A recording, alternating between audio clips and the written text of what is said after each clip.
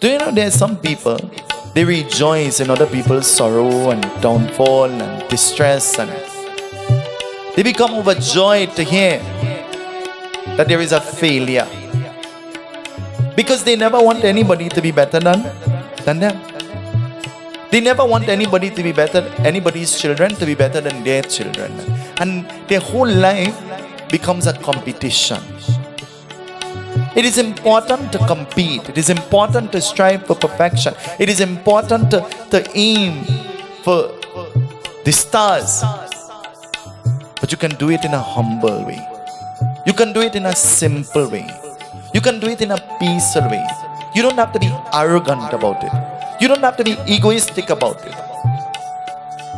You are not the money that you have.